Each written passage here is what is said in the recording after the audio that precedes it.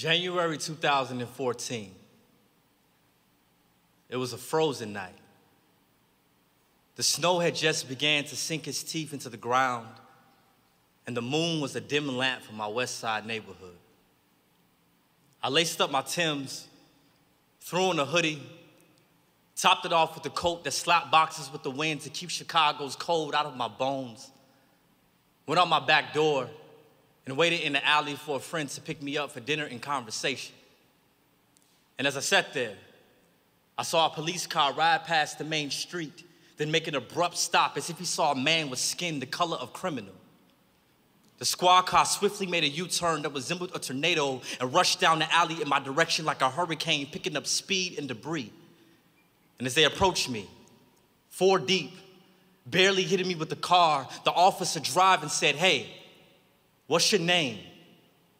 I replied with calm, stitched in my tone, "My name is Preston. Where do you live, Preston?" "I live right there." "Where's there?" "In that building right there." "You a liar. Why are you in the alley?" "I'm waiting for a friend to pick me up." "You're a liar. What's your address, sir?" "Is there a problem? Why am I being interrogated?" "Shut your mouth and put your hands on the car." The 4 of them jumped out the car on cue, rushed my body like a SWAT team, invaded the dope house with a warrant that didn't exist, cuffed me as if they knew I was guilty of something and told me if I moved, I would be shot.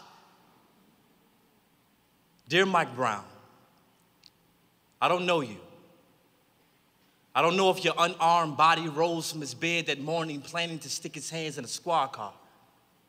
I don't know if you were the aggressor on the hunt or prey fighting for survival.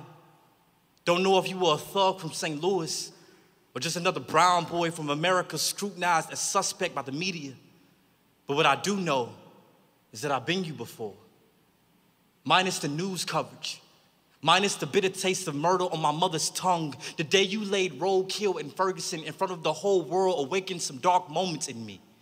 Moments of injustice I mummified in the tomb of my conscience. Injustice I promised to never let bitter my soul. Dear Mike Brown, your death got me thinking a lot, and I wonder if Fox News ever considers you human, or did they purposely paint you beast in the minds of their viewers, convince themselves every bullet that dove head first in your organs carried justice, numbed America's conscience concerning you. I wonder if the weight of ignorant comments on social media collapsed your mother's lungs because it suffocated minds a few times, like when someone wrote on my Instagram, quote, "Why does it always have to be about race?" End quote. Could it be that we've experienced a different America than him? Mike, excuse him for his ignorance. Forgive your country for talking too absent-hearted during your funeral. Forgive us for the loud Twitter wars we raged in your name during your wake. Rest in peace, be still in your grave. Don't let your skeleton roll over for these loose-tongued, insensitive individuals like the pastor who wrote in the blog that you reap what you sowed. I wonder if mercy was anywhere in his mouth when he spoke of you. Did he think of his sons and how it could have been their bodies shadowboxing bullets on the other side of that gun? I wonder if your body expired immediately. Or were your eyes 2 shivering moons fighting the cold, pitch black sky called death? I imagine your mother with morgue-like eyes, hugging your breathless corpse tight, praying she can Lazarus you with her love. A river of sorrow water falling from her face, a hospice heart, dreading the day your bones become one with the soil. Dear Mike Brown, that night in the alley, after the cop released the cold grip of his cuffs from my innocent skin, I was a furnace ready to burn into a fist of fury. Felt fire ready to escape my rib cage, fueling with anger. But God, he quickly reminded me how I must forgive because my transgressions was thrown into a sea deep as mercy. Though that cop's mouth was a barrel releasing rounds of hate, God still died for people like him.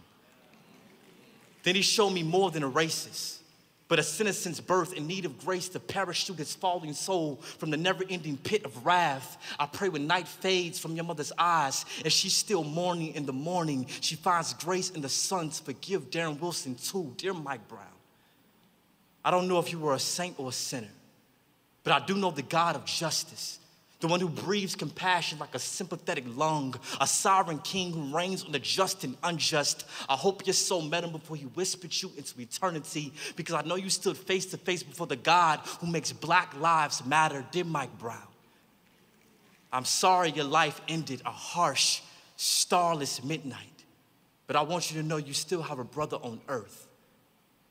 morning.